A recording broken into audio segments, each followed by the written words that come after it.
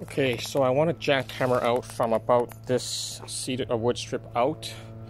Jackhammer out all of this, also this piece, and then remove all these tiles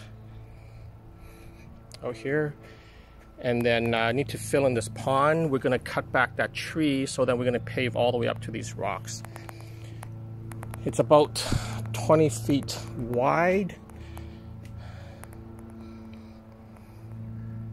by about 16 or so feet deep, just right up to about this line here where the grass ends.